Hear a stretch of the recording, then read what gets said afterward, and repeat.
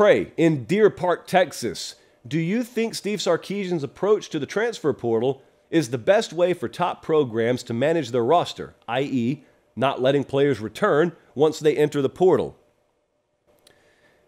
I had a Little League coach once upon a time who told me, I don't have a ton of rules. Now, it was a very militaristic organization, our Little League team, the Catawba Mudcats. We all got drafted as 9-year-olds, and we all took a 1-15 record our 9-year-old year. The next 3 years, we won the league, and we ended up doing some things that teams from Harris County don't really do because we knew how to play. Well, ironically, it was not a team with a ton of rules, and yet we, like I said, we operated almost in a militaristic fashion. We ran bases a certain way. We warmed up a certain way. We carried ourselves a certain way. And the reason was because of just inherent fear of the coaches. Even though it never had to be exhibited, it never had to be demonstrated on us. One of those coaches being my father, should be noted. And so, anyway, one of those coaches, my father, one day told me when we were driving home from practice, he said, I don't have a lot of rules on the team. You don't ever hear me give these rules and say, now, if you do this or you do that, then this is going to happen.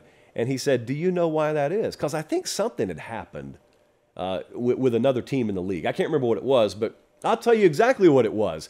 A kid went on spring break, and that coach had a rule that if their players go on spring break, then they're not playing the rest of the year, something like that. It wasn't on our team. It was someone else's team. It was something like that to where they didn't change the schedule. Now in Little League up there, they just give you the week off that coincides with the spring break for the public education system. Well, anyway, he said, you know why I don't have a lot of those rules? Because you have to enforce them when you have them. He said the best way to avoid getting yourself in a mess is to have as few rules as possible, but have a great culture.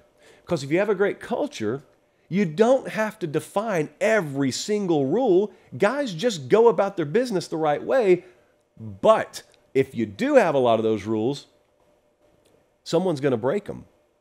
And the worst thing you can do is have a bunch of these rules and then one of your best players breaks the rule, because what are you going to do? At that point, what kind of corner have you voluntarily backed yourself into as a coach?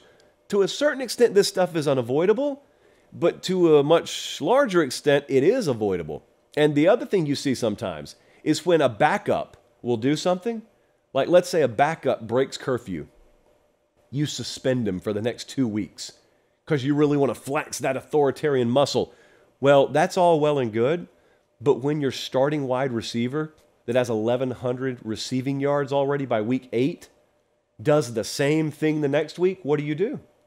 Because you're certainly not going to suspend him for the next 2 weeks, but you kind of have to because you already set the rule, you set the precedent.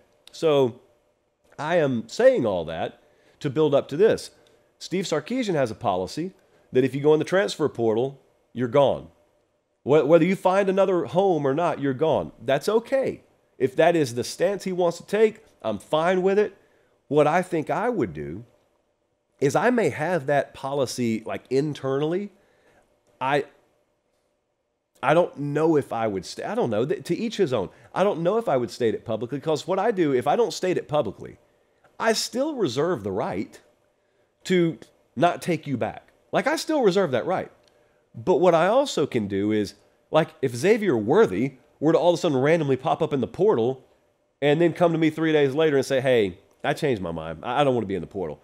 I do not want to look at Xavier Worthy in the eye and say, too bad, you're out of here. Already cleaned your locker out. He's my best receiver. I don't want to do that. So, yeah, it's always fun to be heavy-handed. And like I said, if this is Sark's approach, it's his approach. And if he sticks to it, and I have no reason to believe he won't, he'll stick to it. I think also it's a lot safer to have this policy at Texas, where you're probably going to be a transfer portal destination for good players, more so than your best players leaving. You know, maybe Texas, maybe like Texas State or North Texas is a worse place to have this policy. But yeah, it's interesting. Everybody's policy is different right now. You got Dabo's policy of just rarely doing it, period.